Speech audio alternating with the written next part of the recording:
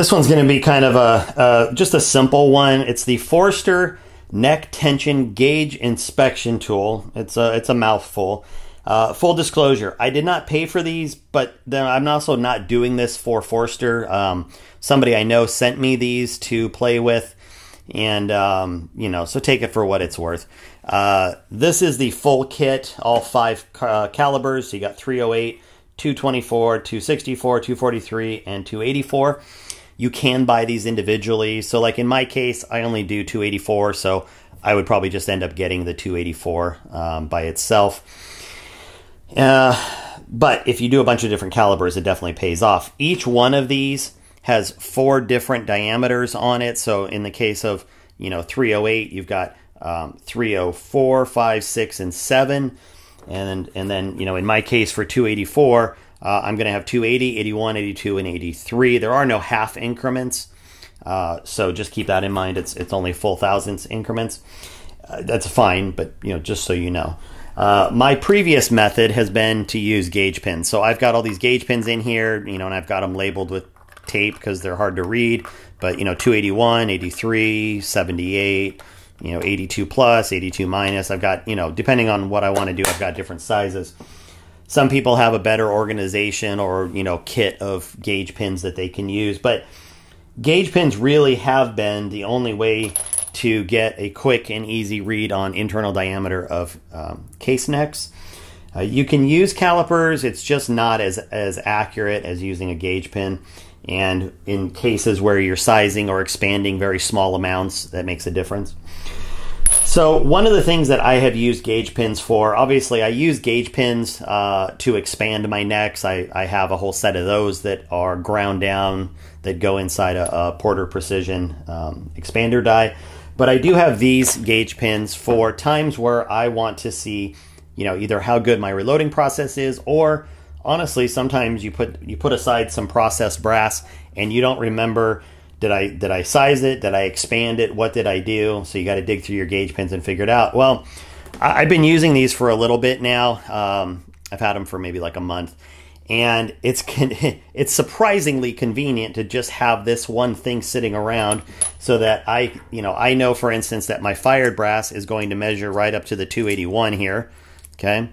And so if I happen to grab something and I say, well, I don't remember if I actually process this or not, I can hit it with this and go, okay, well, it's barely going over the 280 and it's not going to make it to the 281, so I know that I am good to go.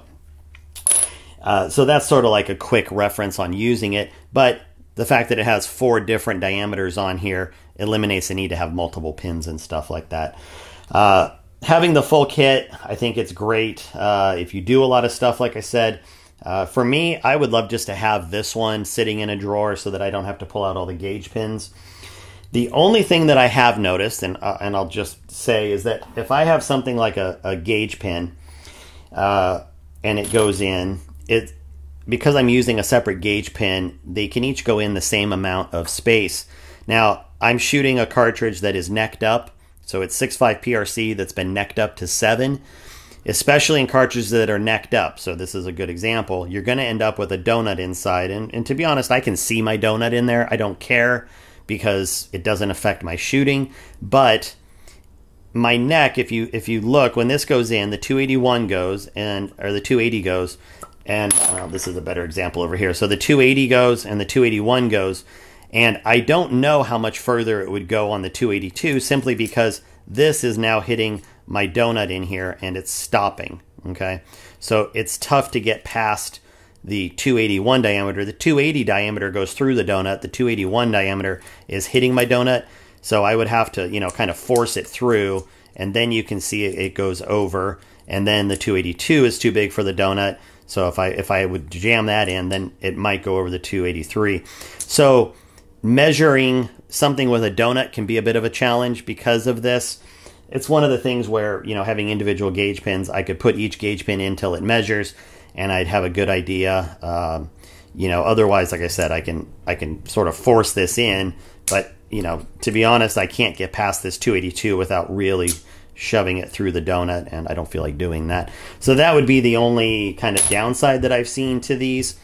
But for the average user that is trying to, figure out I guess I need to put that one back where it belongs. For the average user that is going to be using these, they're probably not dealing with donuts, and they're going to be able to use it effectively. A lot of people, if they have donuts, are going to be pushing them out and turning them off anyway. It's just not a process that I happen to do.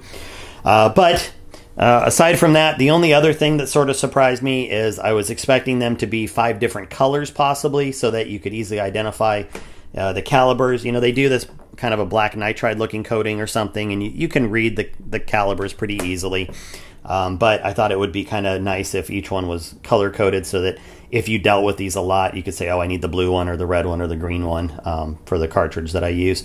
But, you know, that's just kind of a, you know, wishes and buts kind of thing. Other than that, it's a pretty straightforward product. If you have a need for something like that, I think it's great. Like I said, I'll be getting the 284, even though, you know, I have the donut issue. For me, what I can use it for, even with the donut, makes it totally worth it. So anyway, just a quick little video to show you this. I thought you guys would enjoy seeing them since I got to play with them. And you guys have a good one. We'll talk later.